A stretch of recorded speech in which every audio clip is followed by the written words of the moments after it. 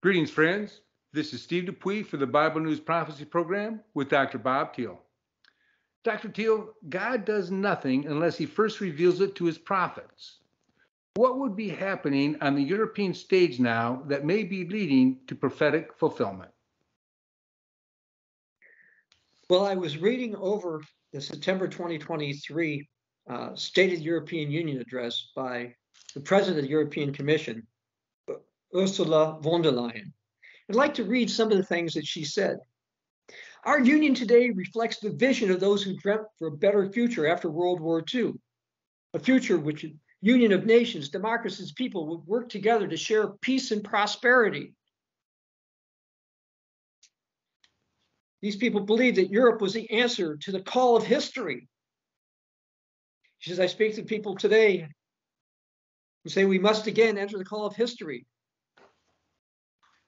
She says, when Europe is bold, it gets things done. Let's stand together. Let's deliver today. We're going to prove that modernization and decarbonization can go hand in hand. Mm-hmm. We've also made new trade agreements with Chile, New Zealand, and Kenya.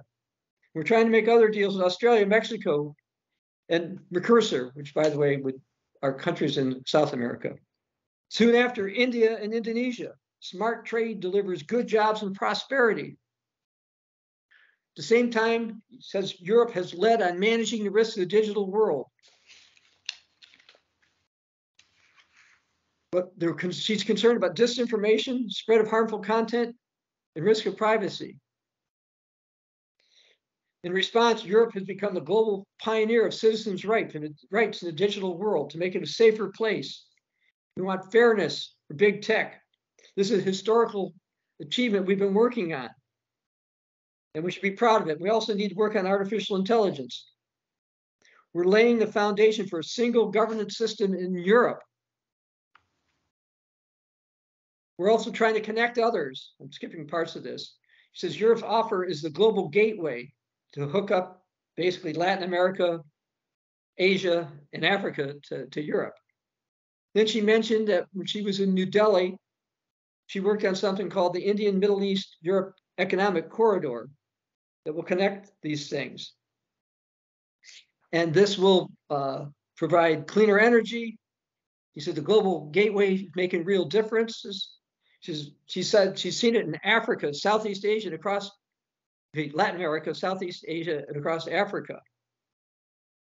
And says we set out also a vision for successful enlargement, a union complete with over 500 million people. We start to build the European Defense Union with 27, but I believe we can finish it with 30 plus. She means 30 plus countries. Says that, yes, that means that through a European Convention treaty change, wherever it's needed. But we shouldn't have to wait for a treaty change to move ahead for enlargement. Once again, this is Europe's moment to answer the call of history.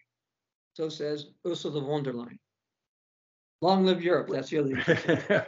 Okay. Well, based on that part of her address, it's my opinion that President von der Leyen delivered one of the most motivational and inspiring national rallying cries I have heard in quite some time. Would you shed some prophetic insight on her comments and also explain what she meant by a defense union of 27? And we can finish at 30 plus. Okay. She wants Europe to be bold and have better trade with, again, notice, South America, Asia, and Africa. The fact is that they've got the 27 countries in the EU they've had, and they want to go beyond that. Now, some people, by the way, think that Europe, from biblical perspective, will only end up with 10 or 11 currently existing nations, but that's really not the case. They want a larger European Union. And after she spoke, there was a paper that came out, and it says that they should do different types of Europe. They want 4 types of membership, including what they call a Europe Light. And this report was presented by France and Germany. They called on EU institutions to pass a whole bunch of reforms to be ready by 2030 to accept new members. The year 2030 is constantly popping up as a deadline for secular governments to accomplish their political goals. Might there be any prophetic significance to that time frame? Well, yes, it seems consistent with the idea early Christians had that God has 6,000-year plan and that Jesus would return at the end of the 6,000 years, which would put that Jesus' return probably 2031 to 2035. And since the beast power is supposed to reign for 42 months, you take that back from there, and you're getting pretty close to 2030. Now, this particular report I mentioned, it's not an official report, but it was sanctioned by governments of France and Germany. And they basically say that they're looking at 46 countries are calling European, and they want to enlarge it. And they want different types of membership. One is the inner circle with countries with deep integration, who, for example, all share the Europe or in the Schengen area. The next one would have the current EU. The third one would be associate members, people like Norway, which is in what's called the European Economic Area, which gives them access to the trading bloc. So is it possible this widening circle of influence of participants in the European Economic Area would also have some prophetic implications?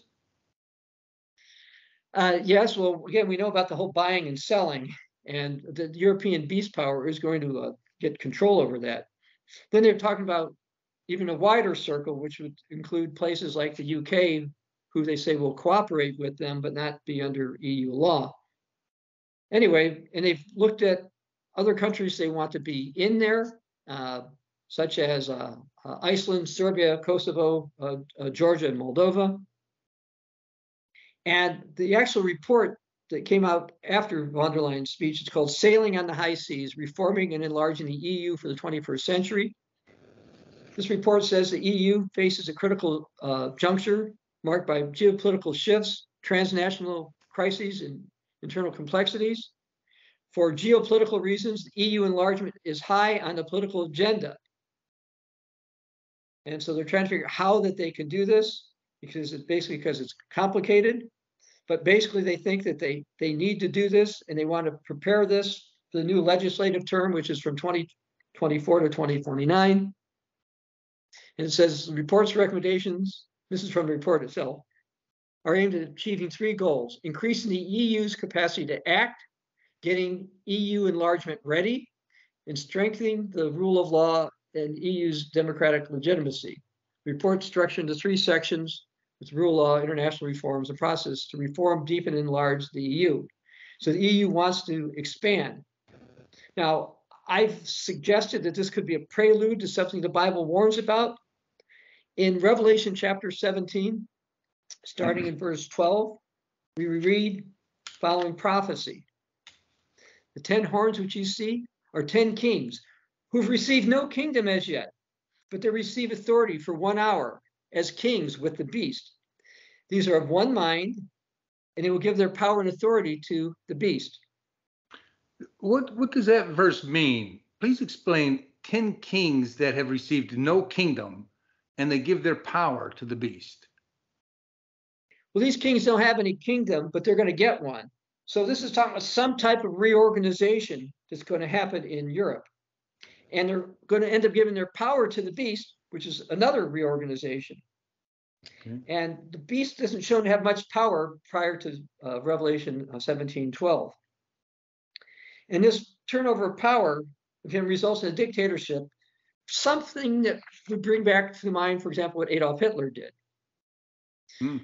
But I will mention that Revelation 17:12-13 does not say that 10 existing nations are going to give their power to the beast, but 10 kings who didn't have a kingdom will get power and transfer of this. This means a political or a structural shift is expected to happen in Europe. Is it possible that these 10 kings would be unelected bureaucrats? Perhaps, but most likely they're going to be elected by the European Parliament or some other voting process. I want to read something else from the Sailing on High Seas report. It says it's obvious that the EU needs an institutional overhaul to maintain its capacity to act. This is especially important with the perspective of future enlargements. To identify potential ways of reforms, we bring together French and German experts at one table. Well, an institutional overhaul is a reorganization. Okay. And when nations and empires lack the capacity to go boldly enough or quickly enough, they're inclined to support a dictator, which is exactly what the Bible says is going to happen. The old Worldwide Church of God had some comments about the prophecies of Revelation 12 and Daniel 11. So Daniel 11 is an important end time prophecy. And you find out that the king of the north is going to end up being the emperor of a Roman empire. In its final application, the king of the north is a prophesied strong man who will lead a coming union, the seventh and final revival of the ancient Roman Empire, prophesied by Daniel in the book of Revelation. So see Revelation 17, 12 to 13. Mm-hmm. This article continues. Feeling the chilling embrace of Moscow, the German people may yet call for a Bavarian strongman, the one they feared in good times to rescue them from their impending doom. Now, that was published in December of 1980. This article referred to a Bavarian strongman as one that will lead a reorganized Europe. Would you elaborate on that for us? Well, a Bavarian strongman would be somebody from Bavaria, which is in southern Germany, and perhaps the northern part of Austria. The strongman that writer had in mind back in 1980, whose name was Franz Joseph Strauss, he died. There's another Bavarian strongman I've been keeping my eye on to rise up someday. His name is Karl Theodor zu Gutenberg. And as far as Moscow goes, feeling the chilling embrace of Moscow to get them to unite, that Sailing on the High Seas report specifically said, because of what's going on between Russia and Ukraine, that the Europeans need to get together and rearm and do all that stuff, which is consistent with what was written back in 1980. Yeah. Anyway, when the time comes for the final beast leader to arise, he's going to most likely be at least partially German, as all the leaders of the old Holy Roman Empire were as well. If the Bavarian strongman rules over 10 kings and the present-day EU consists of 27 nations and is looking to enlarge, wouldn't they have to reduce their number of nations rather than expand? Some Protestants and some Laodicean Church of God groups believe that, but they're in error. Again, the European Union wants to expand. They want to have at least 30 members. Many in Europe are becoming frustrated with various immigration matters. As they get more civil unrest and economic problems over there, they're going to support a strong leader. And I do not think it's only going to be 10 nations. The Bible doesn't teach that. Some have put the word nations in there, and that's simply not what the Greek supports. Okay. Now, some will say, but what about the fact that Europe is not that united? The Bible warns about that, says that in Daniel chapter 2, that their toes are partly clay, partly of iron, so 10 pieces, but they're fragile. They're not going to adhere to one another, but they still are going to unite. Well, if the scripture says they won't get along or adhere to one another, how will they all support one person? Probably because of various crises. That all four of the horsemen of the apocalypse will be riding before this all happens, and people will change really quickly on that. And as far as how do we know?